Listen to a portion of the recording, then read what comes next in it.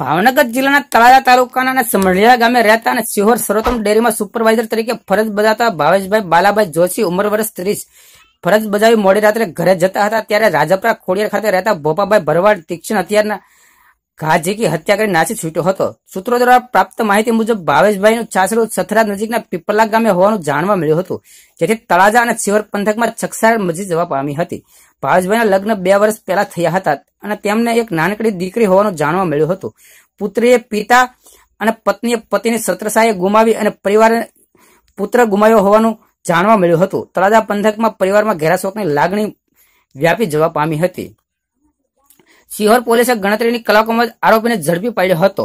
Sihor police સ્ટેશનના police inspector કેડી Gohil તથા સ્ટાફના માણસો સિહોર પોલીસ સ્ટેશન વિસ્તારમાં પેટ્રોલિંગ હતા તે દરમિયાન પેટ્રોલિંગ ફરજ બજાવતા ત્યારે હકીકત મળે કે સર્વોત્તમ ડેરીમાં થયેલ મર્ડર ગુનાનો આરોપી ખોડિયાર તળાવની પાળ પાસે બેઠેલ હોય, જે હકીકતના આધારે જગ્યાએ જતા મજકૂર ઈસમ મળી આવેલ હોય, જેનું નામ ઠામ પૂછતા પોતાનું નામ ભોપાભાઈ બુધાભાઈ કસોટિયા જાતે ભરવાડ ઉંમર વર્ષ 25 રેક ગોપાલપરા ચાંપરા ખોડિયાર તાલુકો જિલ્લો ભાવનગર વાળો હોવાનું જણાવ્યું હતું।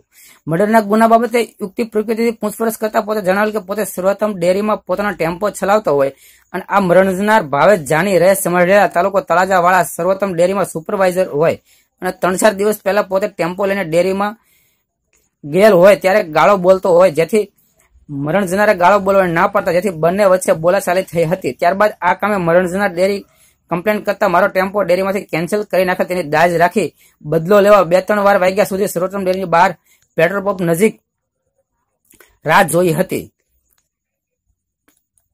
ત્યારબાદ બોલાચાલી બાદ આ કામ મરણજનાર ડેરીમાં કમ્પ્લેન કરતા મારો ટેમ્પો ડેરીમાંથી કેન્સલ કરી નાખેલ, જેની દાજ રાખી બદલો લેવા આજરોજ રાત્રિના 2-3 વાગ્યાની આસપાસ સર્વોત્તમ ડેરી બહાર પંપ પાસે રોડ ઉપર મરણજનારને 3-4 શરીરના ઘા મારી ભાગી છૂટવાની કબૂલાત આપી હતી।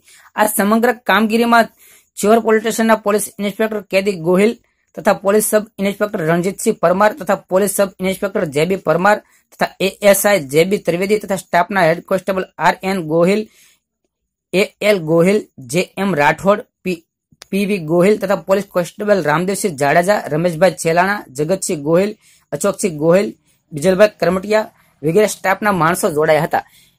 અહેવાલ ડાયાભાઈ ડાભી, સિહોર।